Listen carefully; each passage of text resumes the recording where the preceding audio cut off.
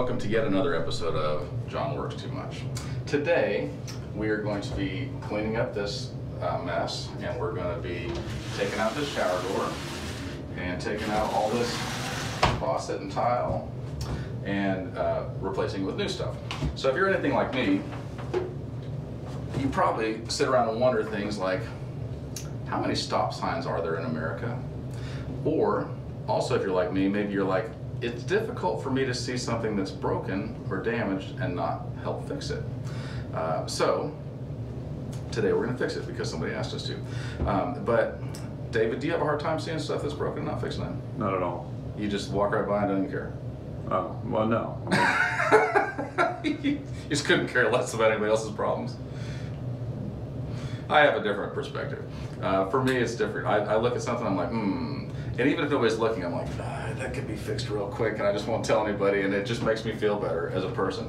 Also, if I see somebody that's hurting, then I do the same thing. I'm like, man, I could probably go help them out, and it would be pretty much effortless. But I'm glad that you have a different perspective. It's nice to hear other I think I was taking a little out of context. Was it? Yeah, it was. I thought that was pretty good, though. Thanks for that. You're welcome. No, I mean, it just sounds like you're heartless, and I think that's important for people to be heartless in the world.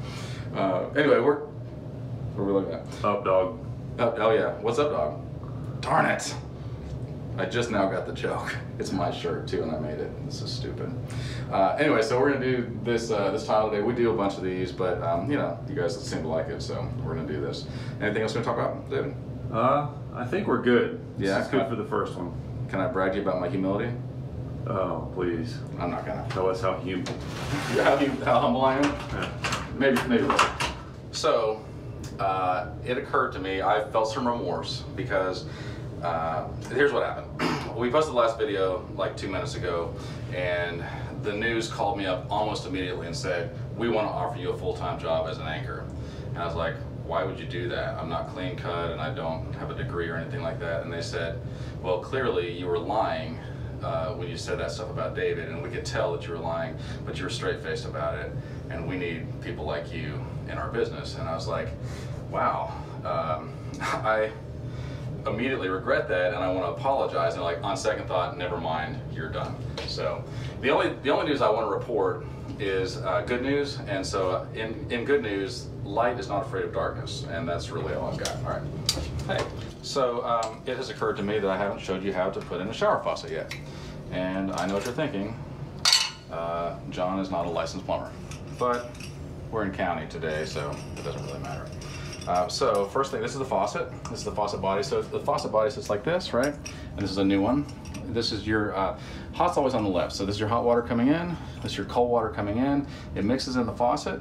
It'll come down because gravity goes down first. It's easier out to your tub. And then if you pull this up, it stops that up, and then the pressure goes up, and then it comes out through the shower head. As you can probably tell, this shower head was what I call low. So if you don't want to be doing this number, which I don't, then we're going to raise the shower head up. So that's one thing we're going to do. But this is the main shower body. So we're going to put this in here, and this usually has like an H for hot, so we know that's going to go on the left. Over here somewhere it should say up, and it does. So that's up. That's H for hot. So we know this fits in here like this. And there's like a V that puts it in place. Then this thing tightens onto it. I'll make sure we're not crossing threads. And that's really amazing. Now, this stuff is called pipe dope. This is technically called T+2, but it's pipe dope, and it's the same thing as Teflon tape, but only better, because it's easier to work with. So we're gonna put this stuff, anything with threads, you wanna put this on. Some stuff, if it's compression or if it's thin wall like underneath the sink, then you don't have to, but as a general rule, you wanna put pipe dope on anything that's got threads. So we're gonna pipe dope this stuff up, and hopefully I don't get a phone call in the middle of this.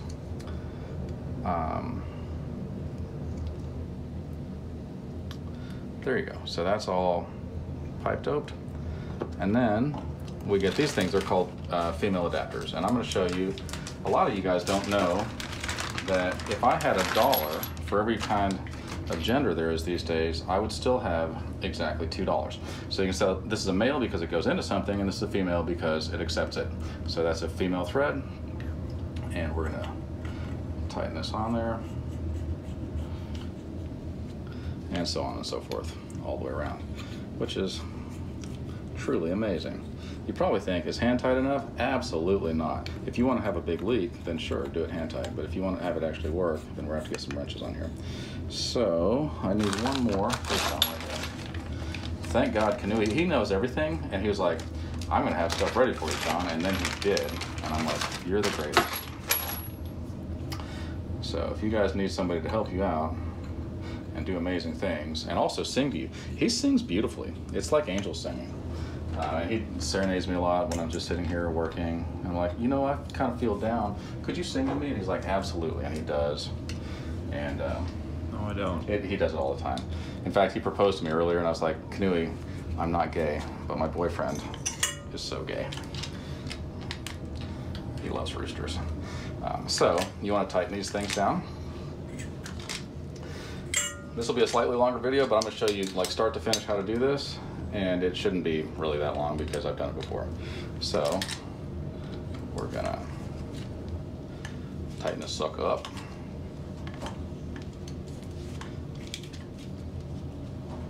Hopefully you're strong and you use your man strength. All right, so now I've got that, and here it says up, so you can tell that's the upside, right? So we're gonna put this right here. Now, we've got this copper, and you're like, how do I know what to cut into? David asked me that earlier. Good question. First of all, just for the record, we turned the water off the street already. When you solder pipes, so this is copper, when you solder pipes, it ends up with these kind of bubbles down here that are hard, and that's hard to cut into and get a straight thing, and you want to have something that's clean. So what I'm going to do is come below that, and see it's got an arrow on it. This is a tubing cutter, and I'm just going to cut in here. Some water is going to leak out. It's perfectly normal. Don't stress. It's going to be okay. Okay, so there's one size cut, and there is the other side is now cut. So now we're broke free of all of that slavery that's been holding us for so many years in bondage. All right, now we want to get, do I have it? I don't have it. This is pretty clean. Normally there's a wire brush thing that we can put on there, but it doesn't really matter because this is pretty clean. So these are shark bite couplings, and a coupling couples things together. So if you got two different things together and you want to couple it, then this is it. And that's the way shark bite works. It's pretty simple. It goes on the copper, and then you just shove it on, and then it's good. And that's pretty much effortless. Okay. So the next thing we want to do, hold on a second. Next thing we want to do is we want to put our faucet in place, right? So we're gonna need to get some screws, which I've got some right here. And then where your drain and your overflow are, you want to be pretty much in line with that. So that's what we're going to do. And there's a couple screw holes right here, and we're going to screw it in to this piece of wood that I already put in place because I knew we were going to have to do this.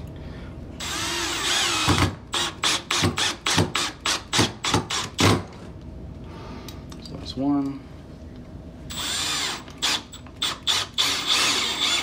And whatever 1 + 1 is. So you can see that we're pretty much in line with that.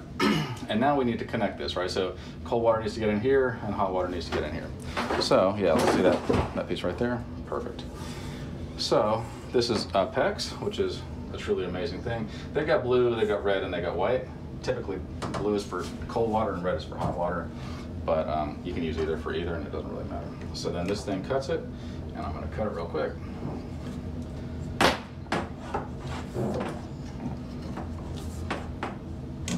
I probably should have done this ahead of time, but I didn't.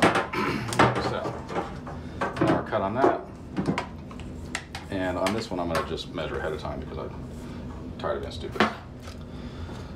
It's much easier if you do it the right way. So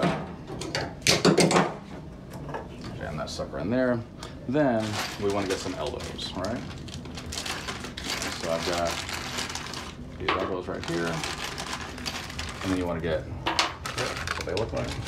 An elbow looks like, see how you got an elbow and it's at 90 degrees? That's an elbow and it's 90 degrees. That's the logic behind that remarkable invention.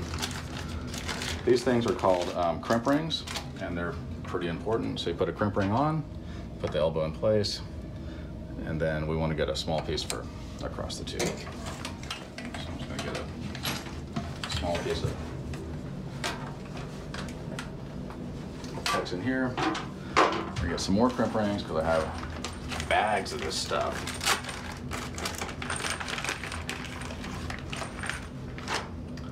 I'm going to put this on here and on here, and then we're going to put that in place and put that in place, okay? So that's not done. We need to get these this crimping tool. So what happens is, put this crimp ring in place, and then this just clamps down, and then that's done. That's as easy as it is, right? And then we'll do that here,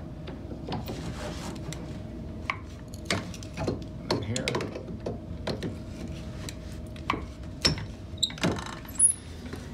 So that's one part of it. Now our coil's connected, so we're coming from the copper onto the shark bite to PEX. We got a crimp ring, an elbow, crimp ring, short piece of PEX, crimp ring, female adapter, and then we're into the faucet. We'll do the same thing on the other side. Pretty basic. Even a child could do this. Even a not very smart person can do this. And I say that because I do it, and so I'm not very smart. People look at me and they shake their head. They're like, that guy's not very smart. And David does it all the time. Kind of gives me a complex. There are times when I cry alone on my big pillow while I'm singing Adele songs to my cat.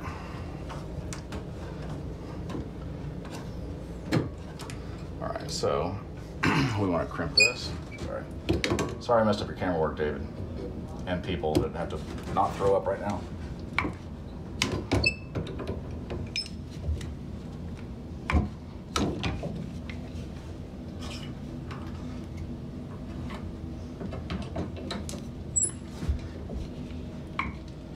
And that's our hot water. So our hot water's now in, and that's really a beautiful story too. Next, we want to get, yeah, we got enough. Next, we want to get another crimp ring here. Put that sucker on here, and then I'll crimp it.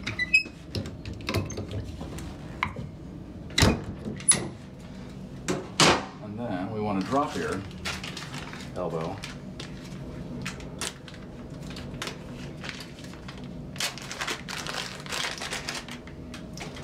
So now I'm going to kind of measure off where that's going to be, and it's going to be close to where it is. We'll cut this. We want to come around here.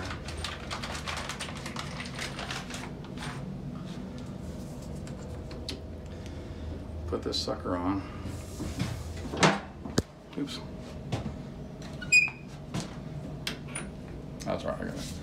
And then like that. And then a couple of screws from over here. Dose. Perfect. Screw you. Oh. What he really normally says, hey, you want a screw? And I'm like, that's a little weird. But yes, I do. So.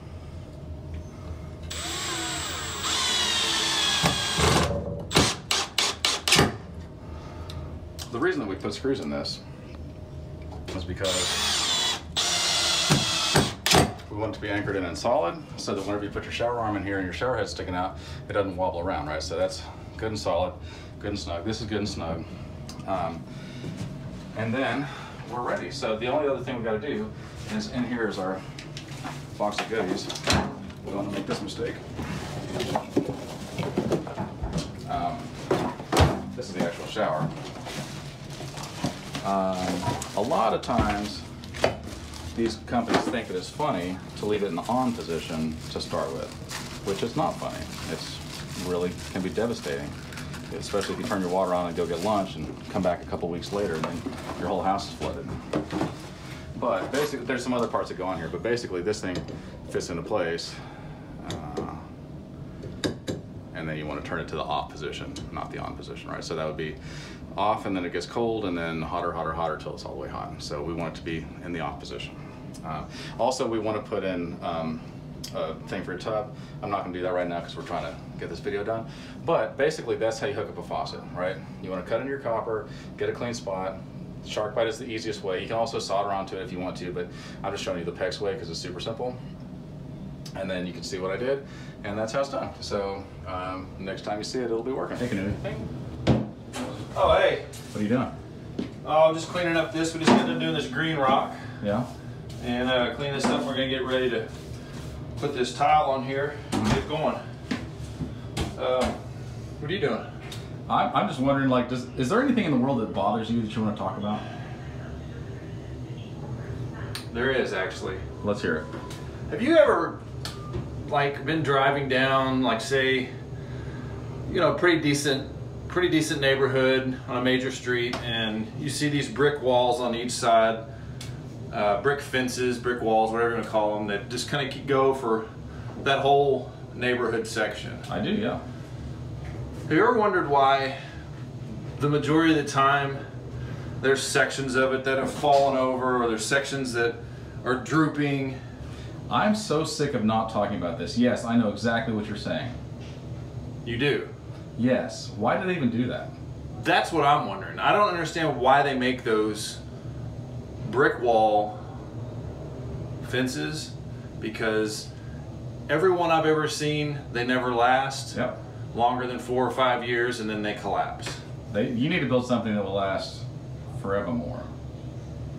I like that. Did you see what I did there? What is it that you think would last longer? I think Trump he promised to build a wall, and I think he built like whatever, 48 feet of a wall or something like that. But what did he make it out of? I think he made it out of aluminum foil, and then everybody asked the Mexicans, like, hey, what do you think about this wall? And they're like, it's okay, we'll get over it. Oh, well. I think he made it out of brick. Yeah, it's just like those walls that we see that collapse, because I think that's what Trump's all about. Bricks? Yeah, he keeps throwing bricks up, and he never makes it in the bucket. If you live in a glass house, you can't throw bricks. I think that's how the saying goes. Oh, yeah. So anyway, yeah, so we should stop.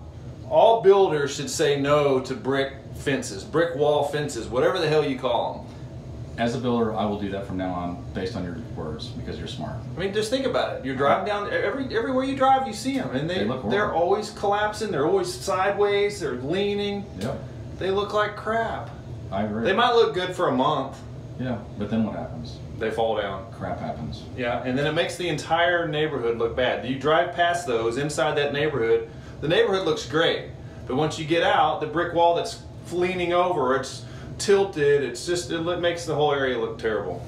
I think we should ban them. We should rid of them. It's easy for you to say. Yeah. We should rid the world of them. That's what I meant to say. I knew you didn't. Hey there. So we got the tile laid. We got the shower door out and the new faucet in, you saw that. And then we put in green rock, and then we got the tile laid, and it looks pretty beautiful. So tomorrow, we'll get everything cleaned up, we'll grout it, we'll put in the shower door, put in the shower head, put in this tub faucet, which will look a lot like this. Ding! And that'll be that. So, what else? Oh, I know. At no point in my life do I ever think I'm planning to fail. Like, I may not make it, I might fail at this. So, I think that really helps, because no matter what in the world happens, I'm like, I'm gonna keep on going until I get this right. And a lot of people give up, and they're really close to success. So, I just never, ever plan to fail. And when something goes bad, I'm like, well, I'll try a different way. Well, I'll try a different way until I get it. But I never am like, well, I guess I just failed. That's the end of it. So there's that. Now, also, I just want to say for the record that years ago, here's a good success story. Years ago, I was like, I don't care what anybody thinks. I'm not trying to impress anybody. What do I care? And it's been a tremendous success. All these years have passed, and I have not impressed anybody. It's really amazing. So stick with your dreams, kids, because one of these days... The truth. Yeah, stick with the truth and your dreams, because one of these days, maybe you can have such a beautiful story as mine. All right, so let me tell you a story. When I was much younger and much poorer, we had literally no money, like nothing to even buy dinner with. Like we couldn't get groceries, we couldn't get ramen, nothing. And I had a little bit of money, and I went to the store. You couldn't even get ramen, nothing? No, we couldn't get nothing. So I went to the store to try to get something to eat, and I came back, and my wife was all What's like, up? dog. I came back, And my wife's all like, where's the food? And I'm like, I've got something so much better. And I came out and I had a dog just like that one. And she's like, are you kidding? What's up? What's up, dog? And she's all like, you took our last money and you bought a dog? And I'm like, babe, it's a golden retriever. It retrieves gold. What's up? What's up, dog? That didn't really happen. Oh, hey.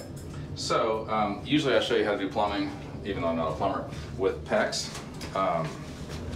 But today we have to solder something because what happens is when you put these tub spouts on, right, they're threaded on the inside, so they got a female thread on the inside, and then there's a male thread that goes into that, right? Well, the piece that we put on was too long. It was the old piece, and so we want that to be right here. We've already measured it and cut it, but here's how you solder, and it's pretty important how you do it. Now, this isn't something that we even really do very often anymore, but just so that you know how to do it. This has a wire brush in it, and so you want to get it all clean. See how there's still like corrosion right there a little bit? You want to get all that stuff off there, which is why copper is such a hassle and soldering is such a hassle. Why PEX is so amazing and SharkBite is so amazing. But nevertheless, we want it to be clean and shiny, like a brand new penny. So fun fact, back in the Roman days, the rich people had indoor plumbing and the poor people did not. And as the Roman Empire progressed, a lot of the richer people ended up having dementia, and it's because the pipes that they brought in the water with were lead pipes, and so they ended up getting lead poisoning.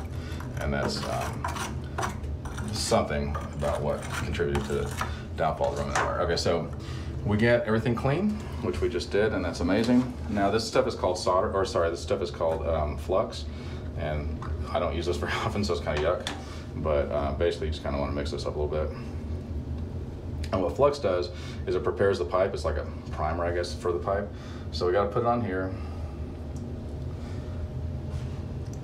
and then I've already cleaned out. I got a coupling right here. Remember we talked about coupling, so this couples two pipes together. I've already cleaned that out, but then there's this other part, and I'm gonna put flux on here as well. And then I shove that into the coupling, and I shove that into the coupling. Then I wanna make sure that I'm not doing the wrong thing, 'cause it's a real hassle later.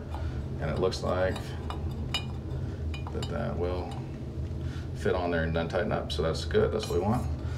And then now we apply some, let me get this yuck off my finger. Then we've got, where's the solder? Is it behind you? Solder? Tell me I got solder in here. Oh, it's right there. Yeah, so then you get the solder and spool this stuff out.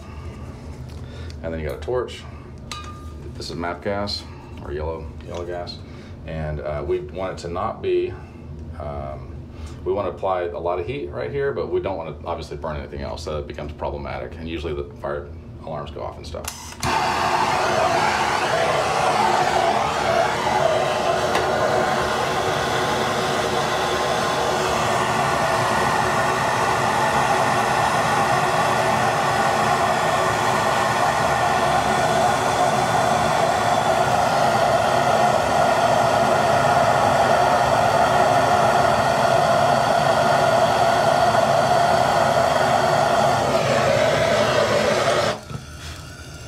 So that's good, and we'll just cool this off with some water.